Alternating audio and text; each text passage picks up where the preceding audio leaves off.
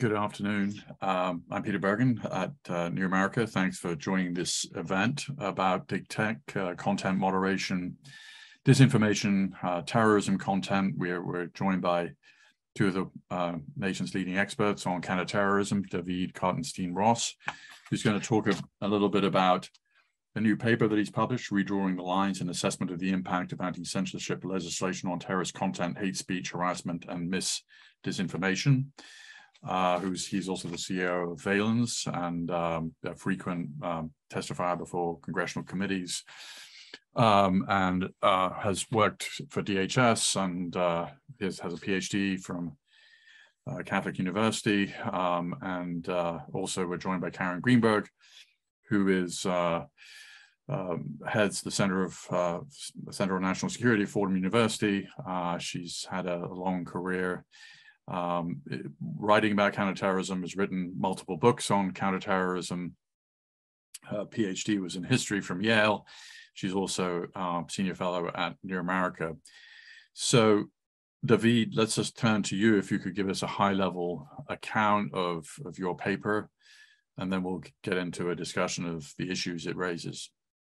Thanks so much, Peter. It's great to join you, and I definitely appreciate New America for hosting this discussion. I'd at the top like to acknowledge my two co-authors on this paper, Maddie Urban and Cody Wilson, both of whom are in the audience today. So it's looking at this phenomenon called anti-censorship bills, which have been introduced at the state level and implemented in a couple of states, and look like they're headed for a Supreme Court showdown in the not too distant future. As I think all of you know, over the past half decade plus, we've had two opposite trends online. One is there's been an absolute proliferation of harmful content, disinformation and misinformation, terrorist content, hate speech, harassment. And social media companies have been called upon to deal with this harmful content, but at the same time, their role in doing so has become increasingly controversial. This debate about the role of big tech in content moderation and in society reached a crescendo after President Trump was banned from Twitter and Facebook in January 2021 after the January 6th attack on the Capitol. These bans were prompted by companies' assessment that Trump's postings posed a risk of violence. But even before these bans, the anger of many political conservatives had been simmering due to perceptions that big tech's content moderation efforts were compromised by political bias. So you've had, in the wake of Trump's bans, anti-censorship bills that would constrain social media companies' ability to undertake content moderation, that is, pulling material offline, banning accounts, or doing what's called shadow bans, which is making an algorithm not promote material. Anti-censorship laws have been introduced in over a dozen states and have been passed into law in Florida with Senate Bill 7072 and in Texas with House Bill 20. So in the study, Redrawing the Lines, Maddie and Cody and I look at this through an adversarial perspective. If these laws were in place, what could an adversary do with it? And our basic argument is that HB 20 and SB 7072 go too far in imposing rigidity on platforms' content moderation. Essentially, bad actors, whether they're engaged in hate speech or disinformation or terrorist content, are very keen to exploit loopholes and exploit a system which is constantly changing to adapt to them. So just as an example of this, in Florida, the limitations that are imposed by SB 7072 are that social media companies have to publish standards and definitions that the platform, and I quote, uses or has used for determining how to censor, deplatform, and shadow ban. Companies have to apply these takedowns in a consistent manner. They have to inform users about changes to rules ahead of time, and they can't change their rules more than once every 30 days. Florida also provides that political candidates cannot be deplatformed and journalistic enterprises can't be deplatformed. It's when you kind of go past the surface and look at the net effect of this that the kind of mind-boggling nature of the attempt to constrain the platform becomes clear. Part of this is in volume, right? Like, for example, in the first 3 months of 2021, Facebook removed 8.8 pieces of bullying and harassment content, 9.8 million pieces of organized hate content, and 25.2 million pieces of hate speech content. If they all become subject to litigation or to a complex appeals process, then suddenly you have a system where content moderation really can't take place, especially, or let me put it a little bit more constrained. It's very difficult for it to take place because of the volume of the material, the fact that each one could be subject to litigation, and the damages that they have to pay out could be quite high overall, given the volume. And for another context, and then I'll kind of wrap up, is in the first 3 months of 2021, YouTube removed 1.16 billion comments that they found to be in violation of policies. So overall, what this does, what anti-censorship bills do, is they are a response to some real problems that do exist on the platforms, I would say. Right, social media companies are not simply actors who are innocent and have nothing to do with the problems that have occurred. But despite all of the problems, they're called upon to deal with real harms on their platform. And creating rigidity, creating a right to sue, which is going to slow them down and make them very risk averse in terms of leaving bad content up, and creating certain loopholes like political candidate loopholes and loopholes for journalistic publications. When you actually game it out and look what an adversarial actor could do with it, it suddenly becomes a lot of different hoops that bad actors can jump through to make sure that their materials will remain online. Karen. Yeah, first of all, I want to say, Daveed, thank you for this wonderful report. It's really terrific. I'm going to give it to my class to read when we do section 230 and so I think it's going to be very helpful just to set the context. And I kind of want to start there today, which is the context, which is that we are facing a number of issues as a country, as a globe, where we keep getting to the point where we say it's too complicated, it's too complex, the legal universe is just going to be so prohibitive and costly going forward. And all of these things, whether it's climate change, whether it's the globalization of economics, whether it's pandemic, I'm really think that the issue that we're facing at the internet with disinformation really brings together a lot of these issues about complexity. And I just want to put out there at the beginning that yes, it's complex, yes, it's complicated, but that can't be a substitute for it's too complicated. And while there is no magic wand, I also think we're going to have to make some really hard choices about benefits and detriments that we might face going forward. So just to push back a little bit about the end of what you said, I agree that they are there. No matter which path we choose, whether it's more content moderation, restrictions on content moderation, whatever it is, we're facing a very, very long conversation that we're at the beginning of. And one of the things I wanted to point out was that other countries, other entities, other organizations outside of the United States have sort of given us a little bit of sort of a prelude to what to do and what not to do. And I'm thinking maybe of Germany's 2017 law criminalizing hate speech and some more legislation of this ilk more recently. Maybe in 2018, France passed legislation to remove fake news during election campaigns.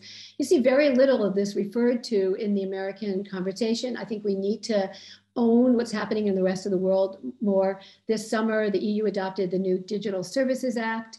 And then there are other countries like Turkey that passed a bill, I think last week, penalizing disinformation, jailing journalists and social media users. And this is to your point.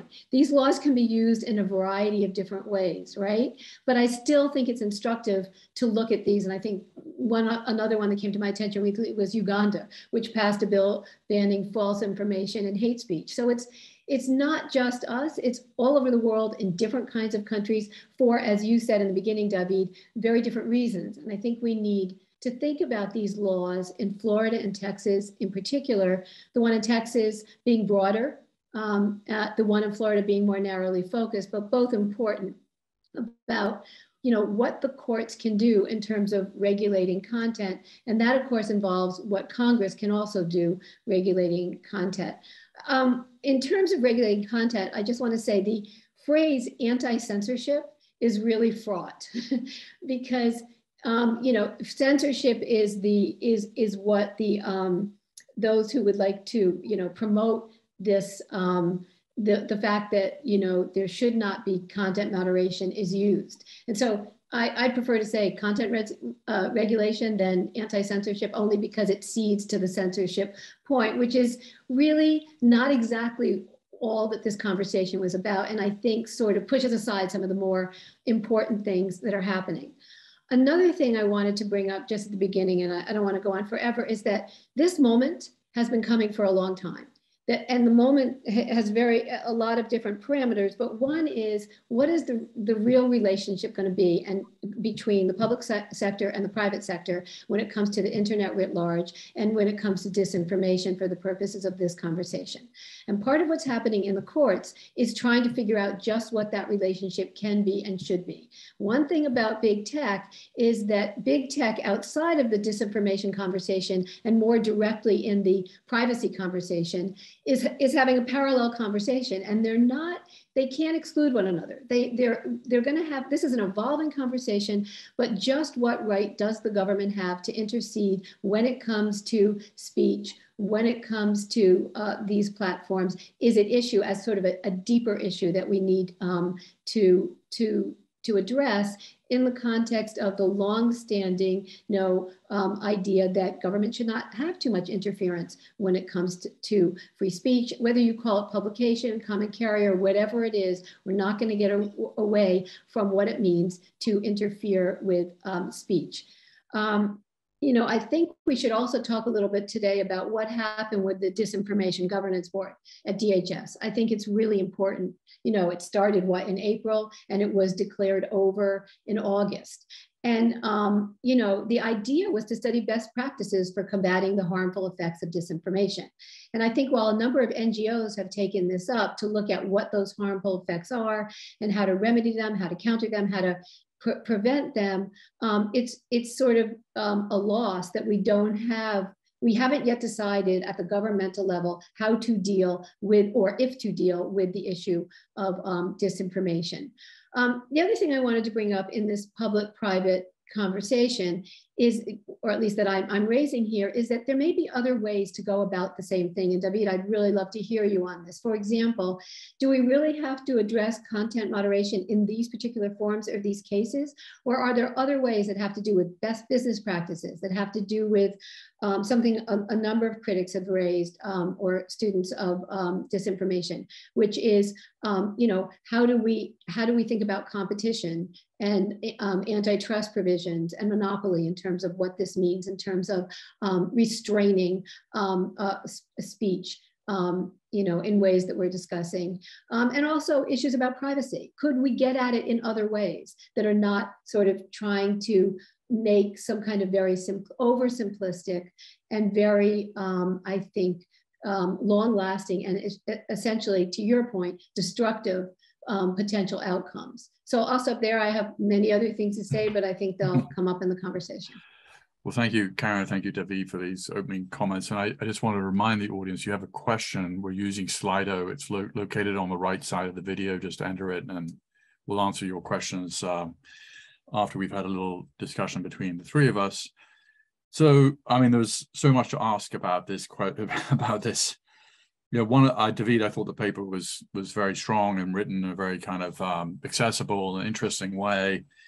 And you had an interesting way of describing misinformation, disinformation, lies, fake news, etc., and called it polluted information, which I think is a nice way of kind of summarizing it, and which relates to this question that Karen raised about, the Disinformation Bureau at DHS was sort of dissolved. So where to begin? Well, one thing, Daveed, I'm still, first of all, your some of this research was supported by Meta. What is their position on on what you're writing about?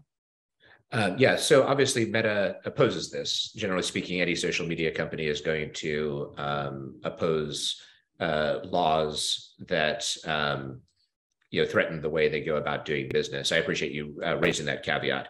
I will state also that though part of the research was funded by Meta, we also had free reign in how we wrote about the topic. This has been a fairly long-standing position that I've had on these bills. Well, so what is the what is the position you're advocating rather than the position that you're kind of opposing, as it were? I mean, you're saying that these Texas and Florida laws are sort of too intrusive or going to backfire or whatever, but like what's the affirmative position? Well, what Karen mentioned before about best business practices is, I think, where the position is currently.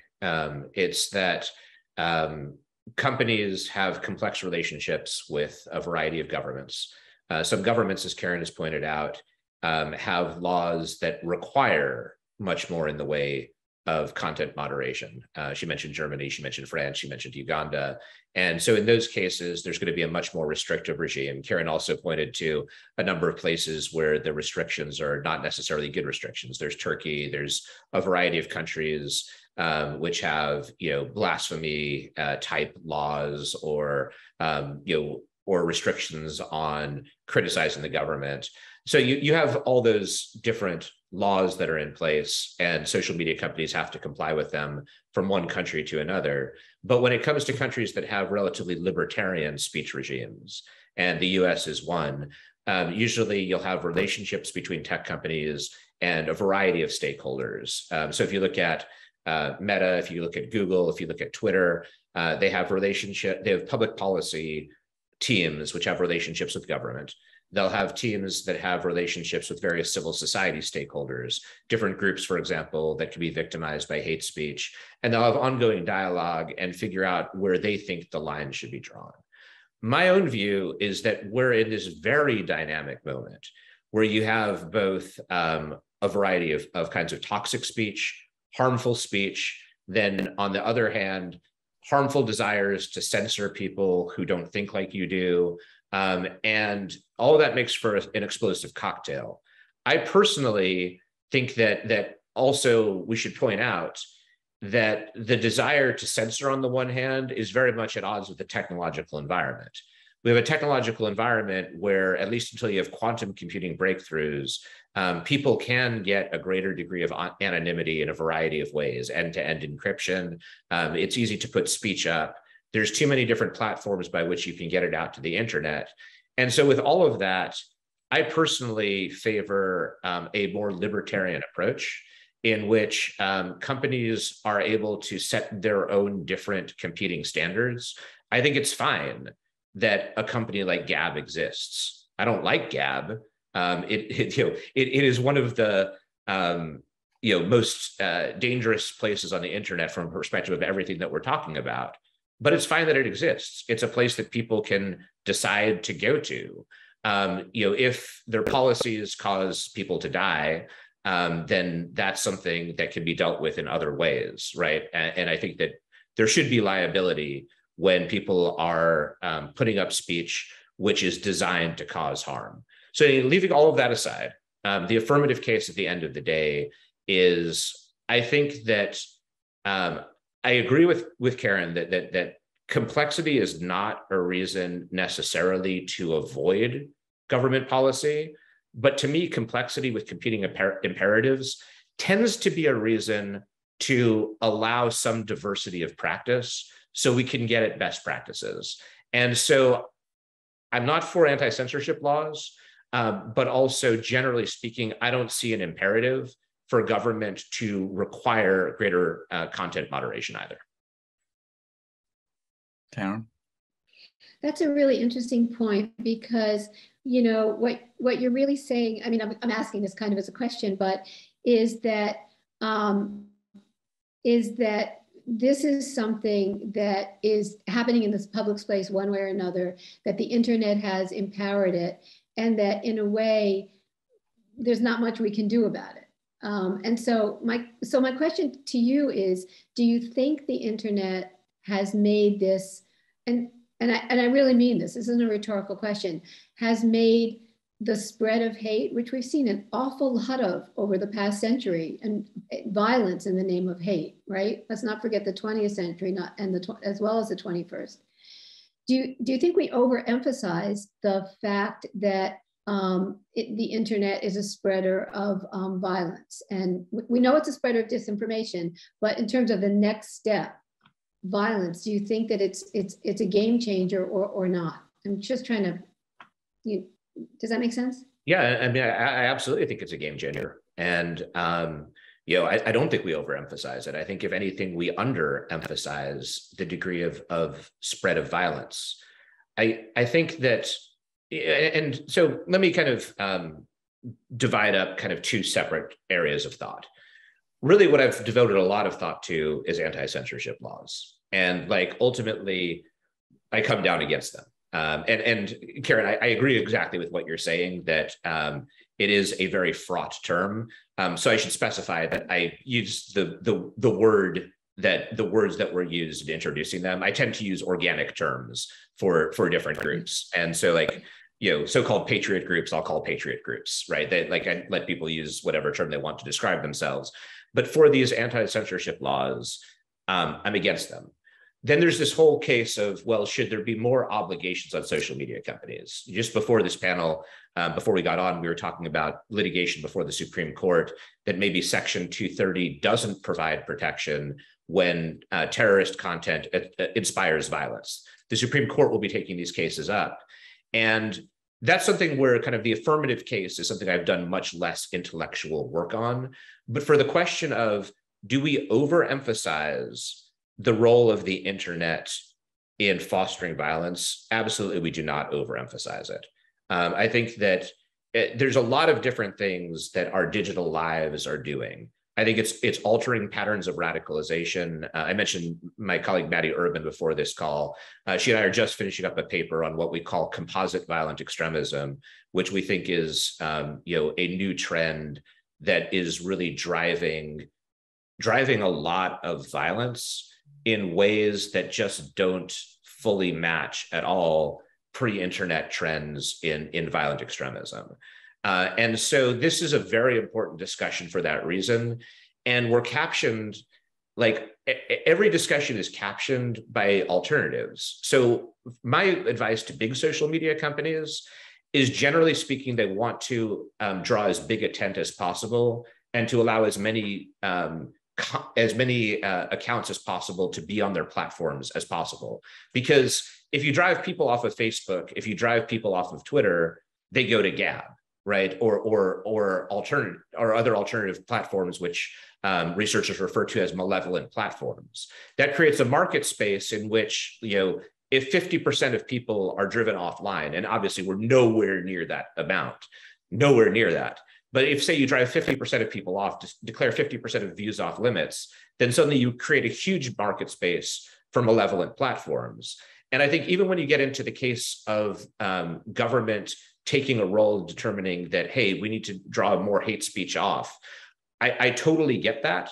And, I think that part of what we have in the US is a lot of people don't trust government to draw the line right. And I think, without getting into a debate about that, I'll just say that if people feel that government is requiring a certain amount of content moderation and they don't agree with it, then there's lots of alternatives that they can use to still get things onto the internet, or to still read things that the government is trying to suppress. And that's part of the picture when we look at it beyond this more narrow corner of whether anti-censorship laws are going to cause problems or not. Yeah, I think that's right. I think right. I mean, even the way you sort of said it towards the end, I mean, the idea of government controlling reading, taking the libertarian, right, the government controlling reading, right? So, and some of the, precedential cases in this regard that are used are sort of in that way. And of course, I agree with you that the internet has inspired more violence. And then the question is what to do. And I do think, although I know you see them as separate things, that when you look at Texas, Florida, litigation and those cases versus what's happening in the Supreme Court, we're really poised right now to some major sort of, changes in how we're going to think about what can regulate the internet, what can't, what the best practices are. And so there's a couple of things in this regard. One is, what about this call for more transparency? More transparency on the part of big tech to say what they're doing, how they do it, what their criteria are. And there's been some movement in that direction, but overall, there isn't this, sort of broad sense of transparency. Do you think that more transparency will, and codified or regulated transparency about how these algorithms are done, what they've done that are available to, let's say, journalists, researchers, people like yourself, is one of a potential mitigating factor? I mean, I'm just curious where you would stand on that. I don't necessarily have a view on it. So as I mentioned, this report is written from an adversarial perspective, right? I wanted to look at how an adversary is going to look at it. Yeah. And if I'm looking at it from an adversarial perspective, what I would do with requirements of transparency is, number one, I would file litigation as much as possible and try to get as many transparency reports as possible to know exactly where lines lie. And number two, I'd comb through them very carefully in order to determine exactly where the line is so that I can go right up to it and push out disinformation, misinformation, terrorist content, while at the same time not quite crossing the line. At the same time, there's lots of valuable reasons to have transparency. So from an adversarial perspective, there's clearly something you could do with it. That doesn't really make it bad. And obviously, as a researcher, I do like transparency. Yeah. Can I ask you a question, which is, so, there's been discussion of Section 230 and the case that the court is taking up related to that. Can you explain to the audience what Section 230 is and why this case is important and what it could mean? Is this me? Yeah. Peter? Yeah. So basically Section 30, and I'm just, kind of making it very simplistic, but, basically says that, you have immunity.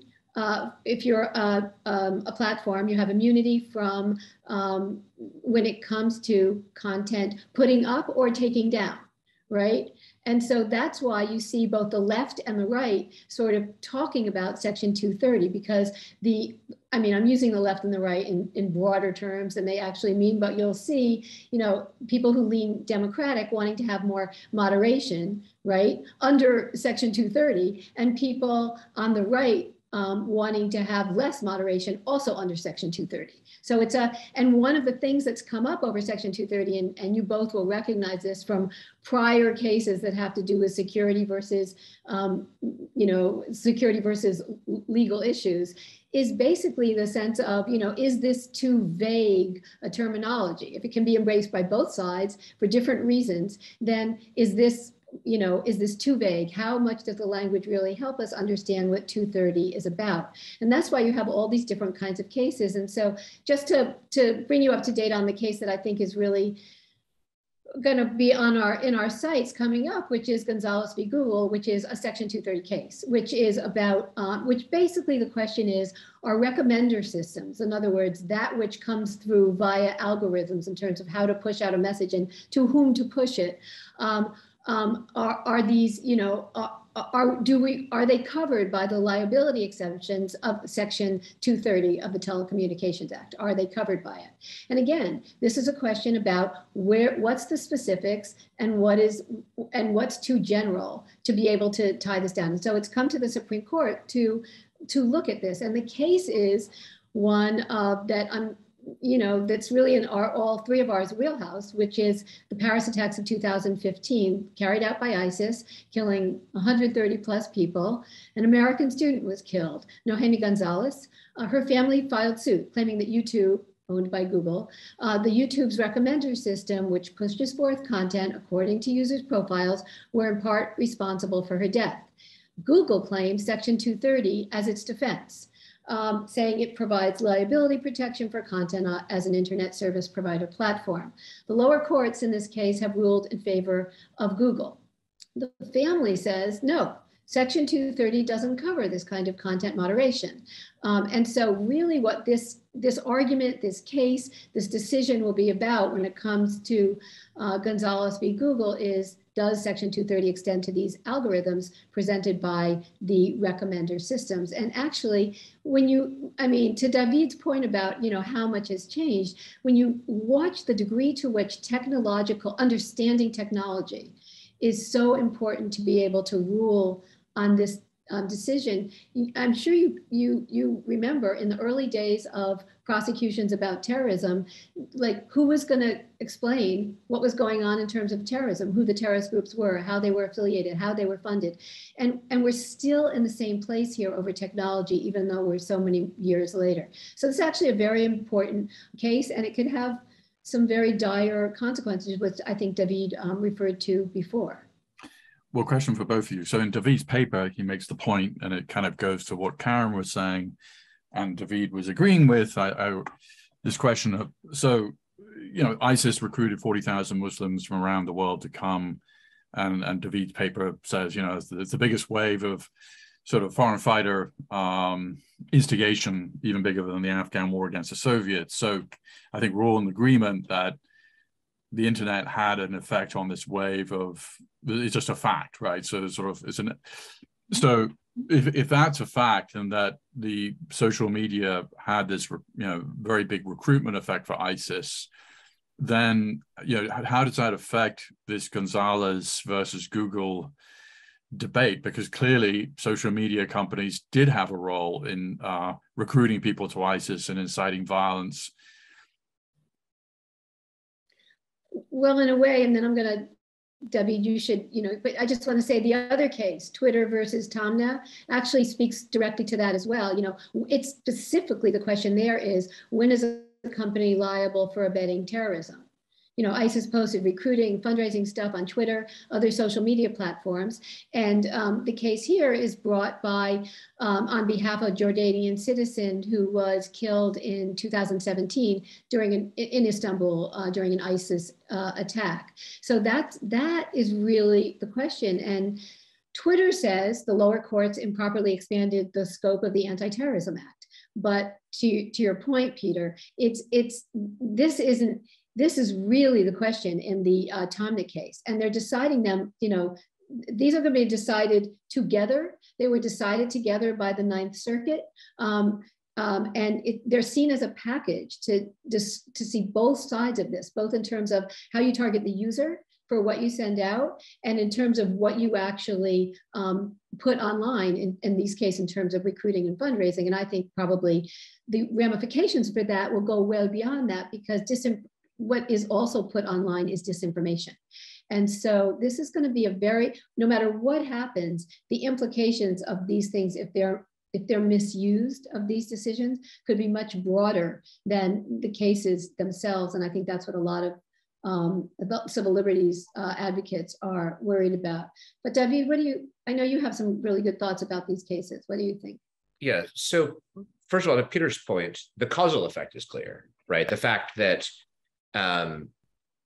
the ability of ISIS to recruit or to carry out certain attacks was linked to their use of the online space. I think that's very clear. Karen mentioned elliptically a little bit earlier that I saw these as separate issues, because we were talking about this just before coming on. But what I was saying is that I see both of the cases that we're talking about, the Gonzalez case and the case versus Twitter, as coming from the opposite direction of anti-censorship laws. They're actually very much linked. They're just coming at it from completely different perspectives. So anti-censorship bills are designed to make it harder to pull down content. If you pull down content, you can face liability. The lawsuits are designed to create an imperative to take down content. If you leave content up, you can face liability. And so to put it back in the content of anti-censorship laws, I think one thing we're looking at is, you know, I wouldn't say even the potential. I think we have a reality that social media companies have and tech companies writ large, but especially social media companies, have very competing imperatives across different jurisdictions.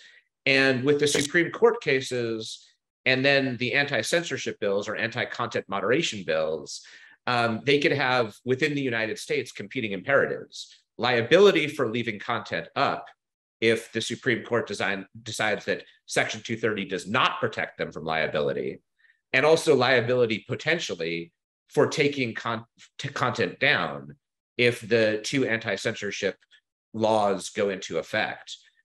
So to me, that's the area of intersection that you potentially have, in a real way, competing imperatives put on the companies at the same time in the same jurisdictions, which is interesting. Yeah. Switching gears a bit. So obviously a lot of content moderation is already probably being done by AI, and that will kind of increase geometrically. What are the positives or negatives of that? I mean, I think that the positives and negatives are, basically the same, right? So the positive is that it allows content moderation at scale. And when you're looking at, I mentioned before, the 1.16 billion YouTube comments that were pulled down in a 3-month period. Obviously, you're not going to do that through human content moderation. There's no company that's going to hire a workforce big enough to pull down 1.16 billion comments in a 3-month period. And then the negative is that when you do content moderation at scale like that, it's going to be very rough and imprecise. Comments that are innocuous will sometimes be pulled down. I think most anybody who has ever had an argument on social media will have some experience of something pulled down that probably shouldn't have been. And on the other hand, you'll have a lot of material stay up that maybe violate terms of service. So I think that's the positive and the negative, and they're both flip sides of the same coin. Somehow I feel like we are missing a part of the conversation, which is, we're putting all of this burden, which is impossible, as you just described it, onto these social media companies, putting it on our legal institutions to figure it out one way or another by punitive measures, by constructive measures, preventive measures. But there's another side of this, which is educating the user. And I know there's a lot of talk about this, digital citizenry, and, but actually, it seems like a very important part of this, which is, but that presupposes that people care whether information is disinformation or not, right?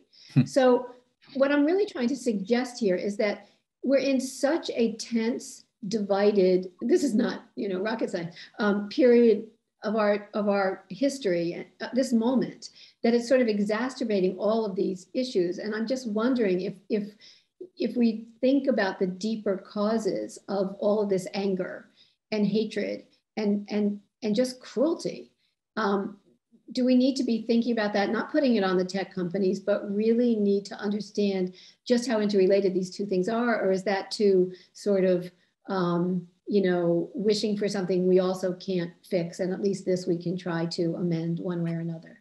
Peter, what do you think about that?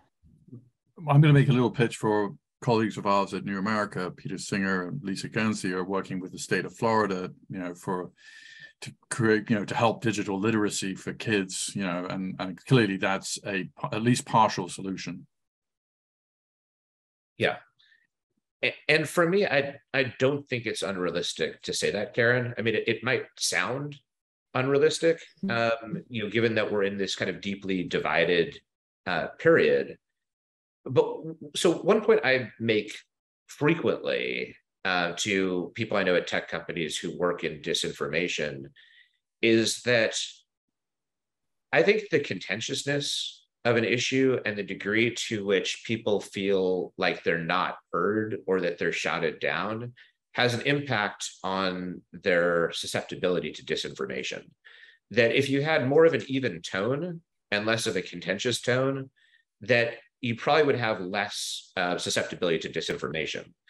And we can bear this out just by looking at Russian information operations. Like we know for a fact, based on voluminous evidence, that Russia would have operatives on various sides of issues.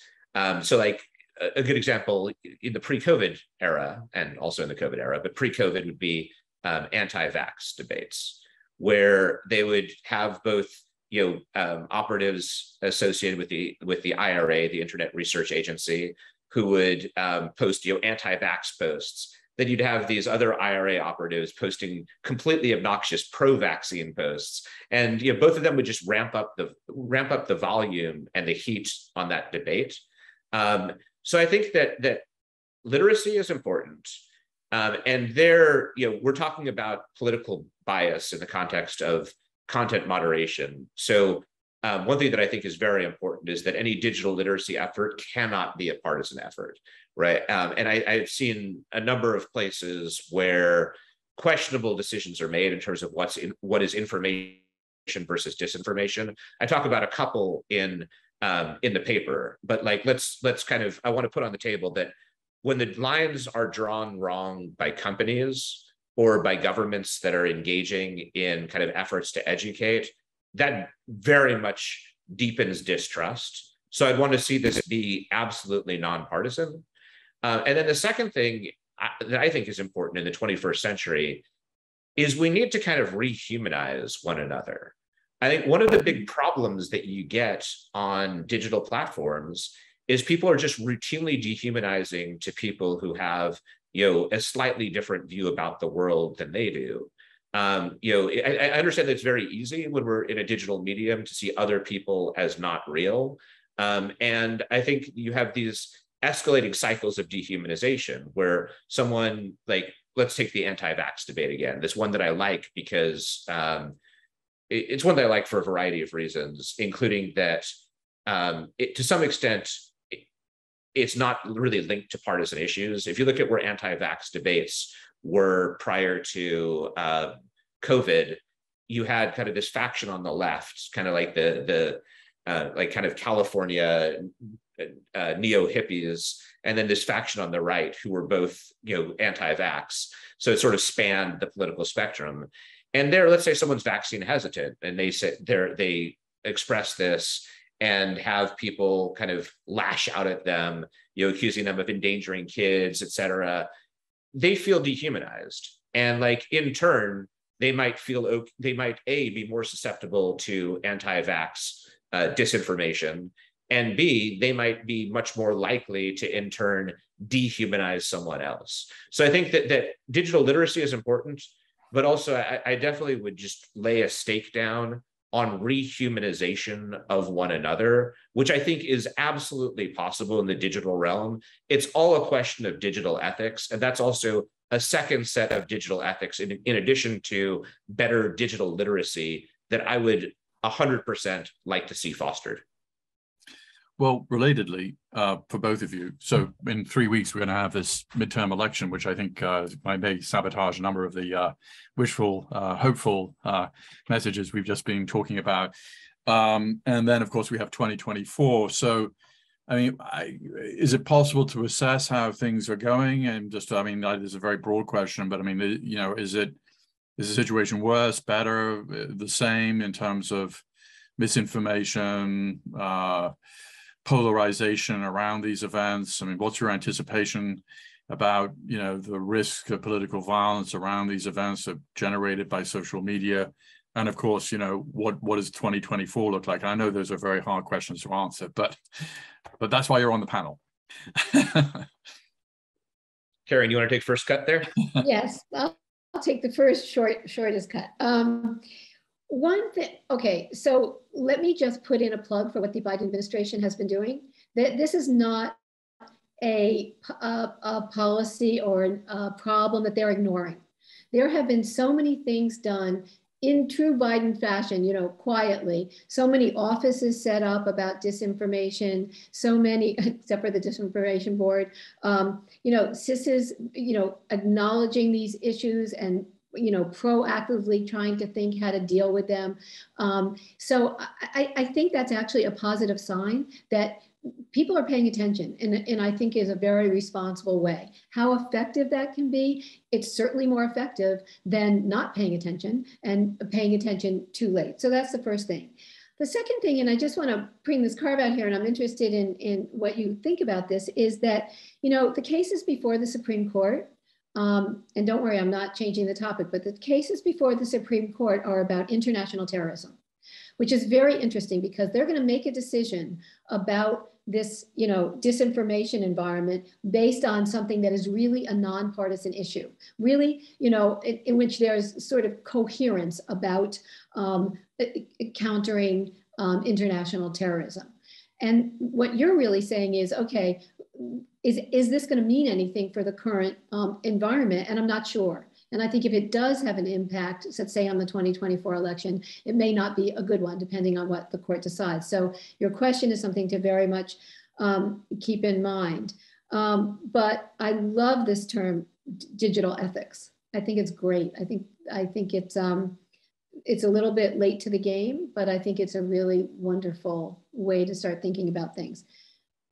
You know, it's a wish and a prayer in terms of the elections, Peter. I don't want to say anything negative. So I'll leave that for Daveed to weigh in. People always leave me to say the negative things.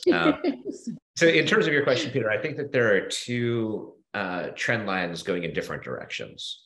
One would be the social media companies' trend line, and the other would be the societal trend line.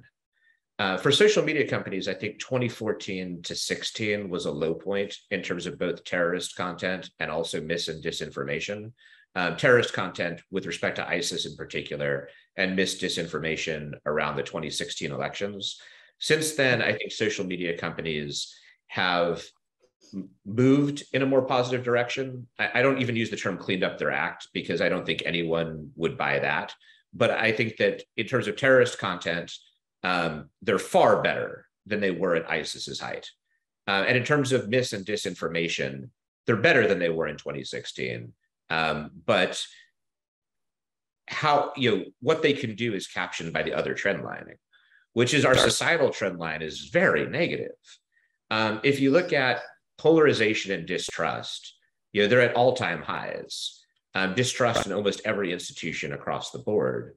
And then secondly, we have a fragmented information ecosystem, which is so highly fragmented that sometimes on certain stories, I realize that unless I read, you know, 4 or 5 different articles, I'm not going to get at what's going on because you have like multiple publications that are giving completely different perspectives on the same thing, you know, again, depending on what the topic is.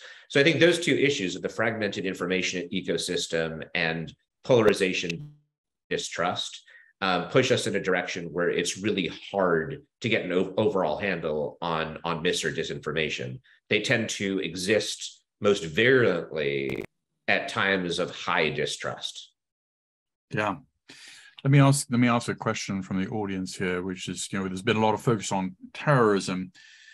To what extent are the recent driving political forces of anti-content moderation arguments not terrorism related, but relate to COVID misinformation or debates around teaching what opponents have framed as critical race theory? So to what, I guess, so yeah, I mean, is this being driven by COVID? Is this being driven by what some worried that people are being taught the wrong things in school, or what are the drivers here for this, the anti-censorship, quote unquote, legislation?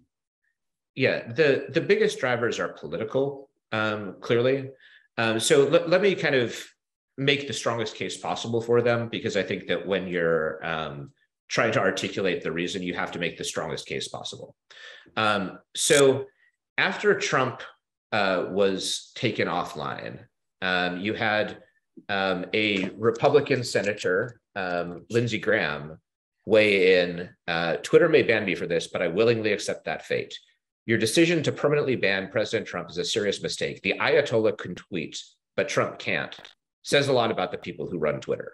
And you can look at various other cases of kind of what we could call whataboutism, but let's call it whataboutism that has a legitimate point, that Trump is taken offline And there are multiple other figures who were clearly their social media platform is part of how they're trying to do harm, and they're not taken offline. Then you have two other things which one could point to as where the line was drawn poorly. One of them would be the Hunter Biden laptop story, which came out just before the 2020 election. The New York Post reported on Hunter Biden's laptop. Later on, you'd have both the Wall Street Journal and New York Times after the election come out with stories about Hunter Biden's laptop. I don't want to get into all of the details there, but I think that for me, as not an expert observer of Hunter Biden's laptop, it seems that the line there was drawn wrong, that the story was taken offline as disinformation, hacked material. And then later on, the New York Times and Wall Street Journal reported something that was very similar with perhaps a few differerences, and that was deemed okay. Then a third thing that we talk about this in the study is the way that the Wuhan lab leak hypothesis for COVID-19 was suppressed by social media companies as disinformation. And I called out at the time that almost certainly seemed to be wrong. There was no reason, it did not make sense to me that you couldn't discuss the Wuhan lab leak hypothesis. And then, flash forward another year, and the Biden administration is looking at it as one of the two most likely explanations for COVID, the other one being natural causes. And social media companies reverse their position. Now, I think all of those give fuel to this. I mean, the other cultural issues, critical race theory is mentioned, and that falls in line with people feeling that perhaps the state is imposing a new ideology and at the same time using censorship, including through soft power means, to try to get rid of opposing views. So all that together, I think, comprises some of the backdrop here, that people feel that there is unfairness in terms of who is taken offline and who isn't. They feel that oftentimes social media companies draw the line wrong. And finally, they feel that there's kind of an informational cultural shift that's being driven by government. And if big tech is a censorious arm of government, then suddenly you have both governmental power and soft power institutions implementing that. And so I think that all taken together is some of the driving mindset behind it. Obviously, I'm against the laws, and so I could provide some counters, but I think that's the strongest case I would make for them. I kind of think that a lot of things you described are symptoms rather than causes, and that the last thing that you sort of came to, which is this real sense of dislocation, disenfranchisement, is really central to these other issues and angers and expressions of hate. That there really is this grievance culture, which takes a variety of different forms that you've described, really has to do with the point to which the United States has come. And a lot of it has to do with wealth distribution and people feeling a loss of sort of ability to move ahead with their lives. And I think that is beneath all these other things you said about who has access to the vaccine. But I want to come back to something else that's kind of been here. And I just want to make this point.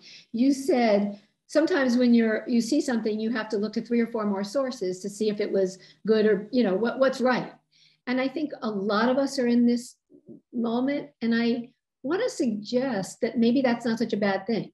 That the idea that you have to challenge, when we talk about digital literacy, right? It's not just knowing which websites it's to go on to.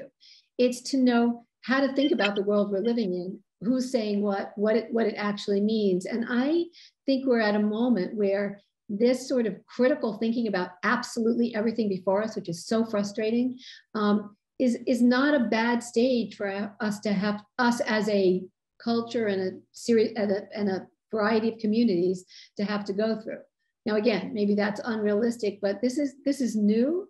And it's really the only way to get through the bombardment of information and the whole spectrum of information. Do you think that's too rose-colored glasses?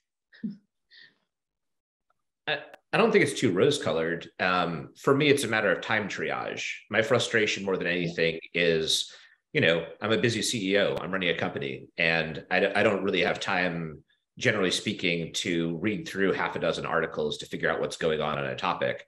And so, when I realized that reading a couple of sources is probably going to confuse me more than it enlightens, I'll usually take a low information diet approach to that. But I did want to highlight one thing that you said, Karen, because I know that we're right out of time, but I agree with you strongly about kind of an underlying driver. There's a book by Edward Cornish called Futuring. Edward Cornish is a famous futurist. He's dead now. But one of what he calls a super trend, like an overarching trend that affects the globe that he identifies, is increasing deculturation or loss of traditional culture. And the way he describes it, deculturation occurs when people lose their culture or cannot use it because of changed circumstances. We experience deculturation when we go to a country where people speak a language we don't understand or do things differently from what we are used to. Many people today experience culture shock without ever moving to a foreign country. Instead, a new culture takes over much of their homeland, with the result that the original inhabitants become surrounded by people who do not share their culture. And he doesn't just mean through immigration or demographics, but it can also just be by culture shifts, that are occasioned by universities or elite institutions or the like. And so to me, occasionally we dive into deculturation and its relationship to terrorist trends and the like. I definitely would underscore the idea that deculturation is one of those major factors that's driving polarization in the country. And with respect to what I said earlier about rehumanizing one another, I think that the more we can try to understand underlying causes and be compassionate about very different perspectives during this wrenching time, the better we'll be able to navigate some of these effects, these poisonous effects arising from them, like people buying into mis and disinformation, people turning to violent extremist movements and the like. Karen, any quick final thoughts in the next 2 minutes? No, I mean, I do think we're in a moment of tremendous grievance on all sides. I don't think we can go backwards. I think we have to go forwards. I think all of these challenges that the courts are taking up in terms of Section 230 and the larger issues of what speech protections are in this current environment are incredibly important.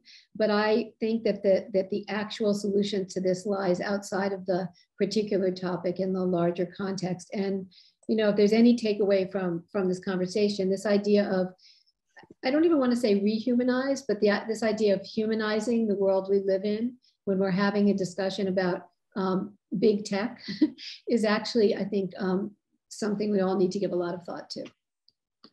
One final observation perhaps is that political violence is the American story. Periods of non-political violence are the aberration, not the norm. I'm always reminded of Charles Sumner, who was nearly beaten to death on the floor of the Senate in 1856.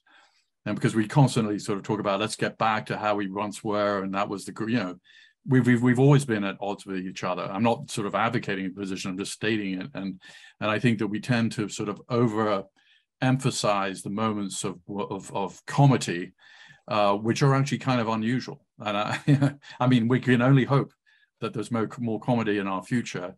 But as an historian by at least temperament, I'm skeptical. Anyway, I want to thank our brilliant panelists, Daveed Gartenstein-Ross and Karen Greenberg. This was an extremely stimulating conversation. Thank you also to the audience for listening and for the questions, and look forward to seeing you at our next event.